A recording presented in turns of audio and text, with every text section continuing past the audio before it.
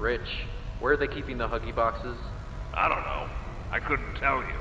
Remember when maintenance last did a sweep of this place? No. Exactly. Nobody in this stupid company knows what they're doing. Oh, I swear, I haven't seen a single box in its place since they started flooding the storehouse with orphanage junk. Right. I get it. It's a nice program and all, on brand, but... it's just hard to be happy about it when manufacturing's on our necks about it, because we can't find stupid Huggy boxes! Rich. You're right. You're right. It's for the orphans.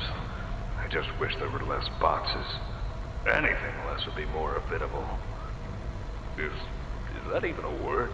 Habitable?